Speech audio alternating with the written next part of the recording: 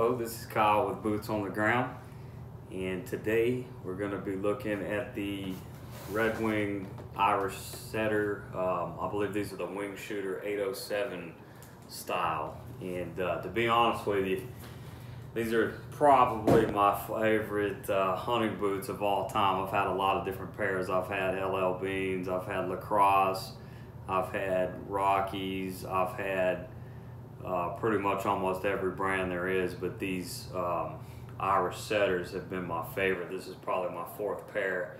This specific pair, I've worn these probably, I mean, you can tell I've beat the daylights out of them. I've been through multiple deer seasons. I know these are a bird shooting boot, such as dove hunts. I've been on, 3 dove shoots with them. I have gone, squirrel hunting with them. Any kind of hunting you can think I've been through, but you can see they're really beat up. I've probably beat them up the most bass fishing with my buddy.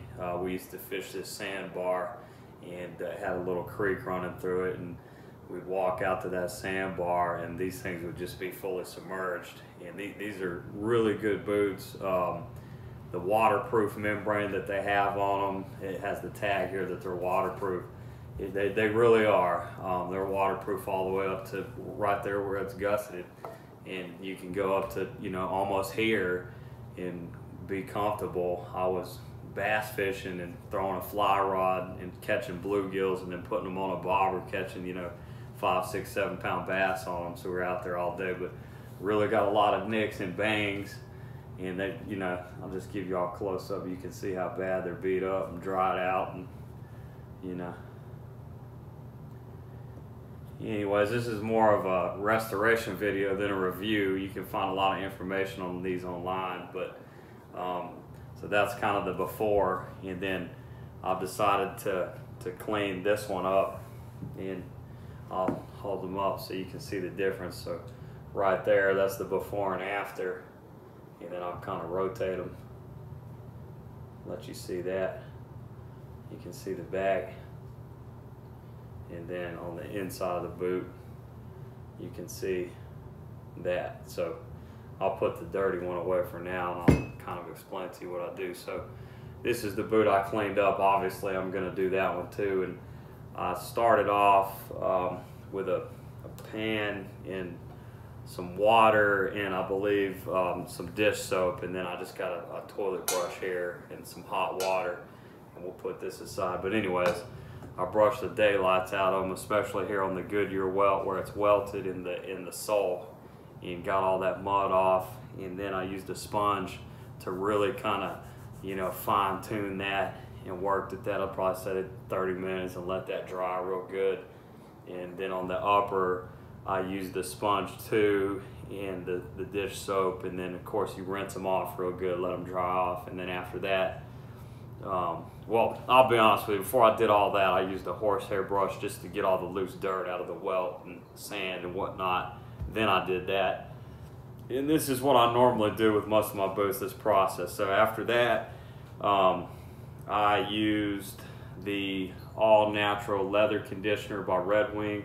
And this is a good product, especially, I mean, you see how dried out this boot got and stuff. So this kind of brings back some of that color and helps with some of the scuffs and stuff. And it has the pine pitch and the mink oil and the beeswax, which are really kind of darken the leather and return it to its original color. And that is about the original color of the boot when I got it. I'll be honest with you, as bad as this was beat up, I'm impressed with how good it turned out. So I rubbed this in with my hands. I simply just, open this up, and I use, you just lather it up and kind of get it on your fingers and apply it and rub it in real good, buff that in, and apply a real good coat of that. And I let that sit, I don't know, 30 to 45 minutes until it kind of dried out. And then I came back with another one of my favorite products, the Big 4.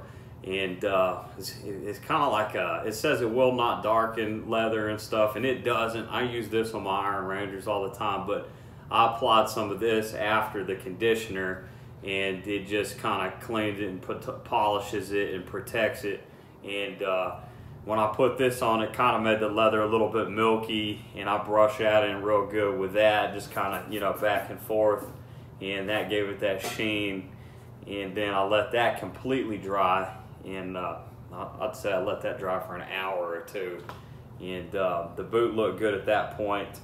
But I finished it off with Lexol, and this is Neat's Foot leather dressing, and that's just to kind of protect the leather. This comes out like a liquid. Now with this stuff, it kind of smells funky, but as it dries and it's done dry, the boot actually, I know it looks wet, but to the touch, it's not. I mean, it's dry and the leather's real supple, and yeah, it doesn't smell bad anymore at all or anything. And so that's what I did to get these boots looking the way they did. So I'm pretty impressed with that, and this one turned out good enough to where instead of, I wasn't gonna throw them away anyways, I'll still wear them fishing and stuff, but I'm gonna end up doing this one, you know, right after this video. So these have been one of my favorite pairs of boots, and I'll probably buy another pair of these.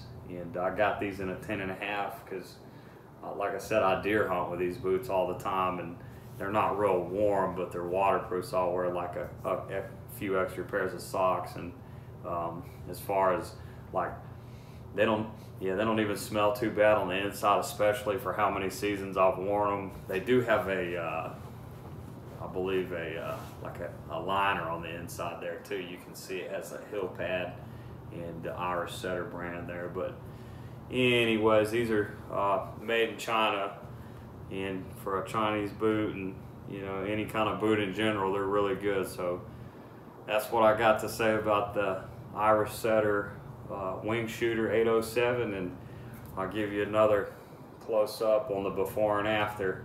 So that's the after and how good it looks, and that was the before. You know, it banged up pretty bad. I'll be honest with you, this one here was even worse than that one. So if y'all like what you see, be sure to like and subscribe to the channel, and I'll post some more content like this. If y'all like it, let me know down in the comments what you think, and what do y'all do for cleaning your boots, and what's your process? I'd like to hear. So anyways, y'all take it easy. Have a good Memorial Day weekend. See y'all.